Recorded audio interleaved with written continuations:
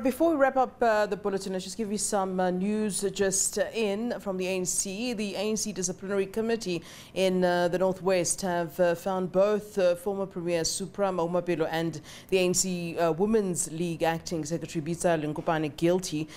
Both were charged with misconduct. There'll be more details on this in our later bulletins. In fact, the full view is up next from 6 p.m. No doubt they will go into that for you. Well, that's it from me, Flo Ledwaba, and the rest of the team here at SABC. Thank you very much for being with us. Continue to take care. I'll be back with you tomorrow at 3 p.m. Cheerio.